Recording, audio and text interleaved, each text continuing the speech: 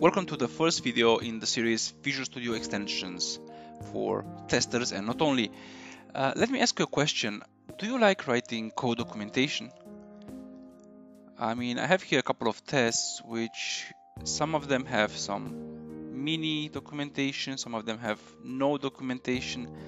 And if you're like me, you don't really like to do this. I mean, who likes to type documentation and this function does this, the other function does that.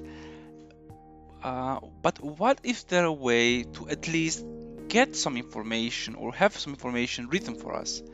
Now I have an extension here for you. It's called mintlify.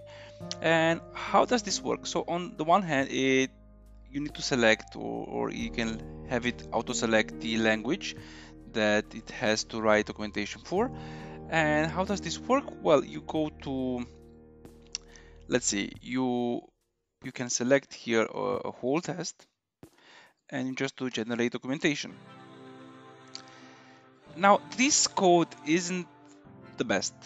And so the documentation isn't the best, but at least you have the brackets written for a doc, multi-line, and it says that it's a test written in Java. In JavaScript for Cypress, and we can just add it is a demo for a YouTube video, and of course add some more information. But it does work better in case you have commands. So if you have a command here and you spend time on it, you thought about everything, but again, documentation, tedious, and we tend to be, let's say, creative, not lazy. So again, you select it and then you can do generate documentation.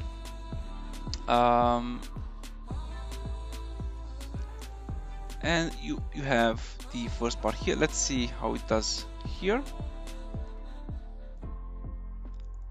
As you can see, it does help. Now it's not perfect, like any so given AI, it still has to learn, it still has to improve. But from my point of view, it is something that can help. Let's give it a test, or let's give it a try in another test. So we have here pieces of code, and let's try to generate documentation. Okay, so this is like registration, sounds about right. Let's see if it sees that I'm doing some assertions here. It does, which is good. Let's see if he can figure out I do some login. Okay, and again some assertions. Now, as I said, it's not perfect, and you can say here it even asks you, do you find it useful, not useful? Yes, no.